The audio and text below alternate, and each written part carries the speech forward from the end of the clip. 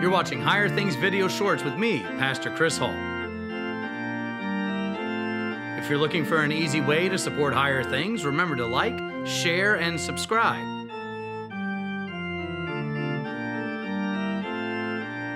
Also hit that bell notification icon so you don't miss any Higher Things content. You can follow Higher Things on social media and our website over at www.higherthings.org. If you love what we're doing in Higher Things, we ask that you remember us in your donations and prayers. There is not one sin that Jesus did not die for on the cross for you. I know it's bad grammar.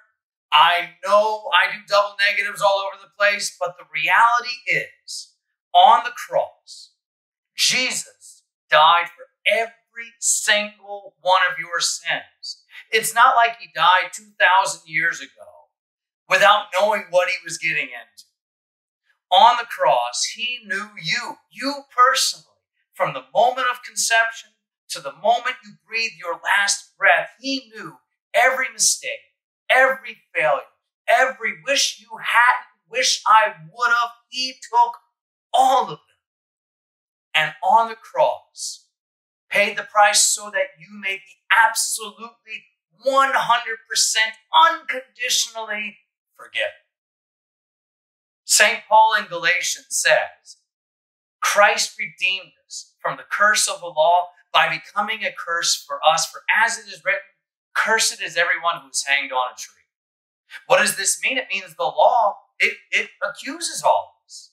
It reveals all of our sins. We may not know something about ourselves, and the law comes and says, this is you outside of Jesus. This is who you are. Even though Adam and Eve, originally righteous, they fell, they took the fruit, they believed the lie of the devil in the stead of, meaning in place of the truth of God. And now we all inherit sin and commit other sins. So the law says this is who you are. You can't save yourself. No matter how many good works you do, no matter how hard you try, we are always going to be sinful. We are always corrupted by sin. So what the law says is don't try to deny it. Don't come up with excuses. Just lay it out. Repent of it. Say, Jesus, I can't do this on my own. I can't save myself. That's what the law says. But the best part about this is the law's voice spoke to Jesus.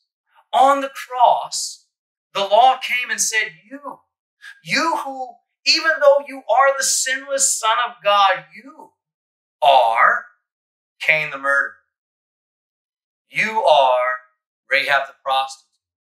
You are David the adulterer, Peter the denier, Judas the betrayer, Thomas the doubter, Saul the persecutor. You, Jesus, are all of these things. And on the cross, the law saw Jesus as you.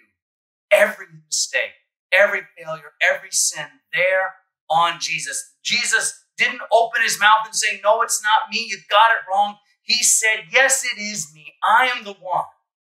All of these sins are now mine. I have claimed them as my own so that all may have forgiveness. All may have life. All may have eternal salvation because of this deed, this work. And it is finished. It is done.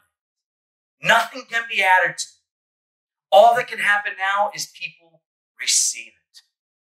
There is not one sin that Jesus did not die for on the cross for you. So what does this mean for you? It means you can rest assured that there's nothing. You can't come to Jesus with a sin and he says, no, I can't deal with that. You don't go to your pastor and confess the sin. You say, you know what? I'm sorry. It's on the list of things that aren't forgivable. That doesn't happen.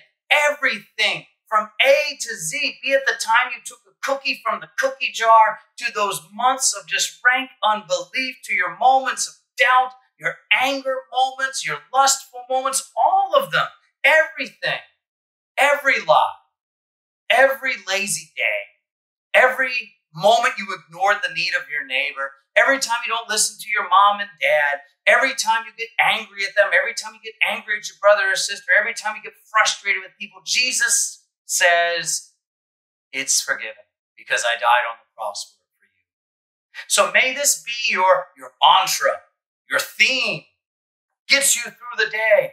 There is not one sin that Jesus did not die for on the cross for you. You are forgiven. You are loved. And you are Jesus's forever.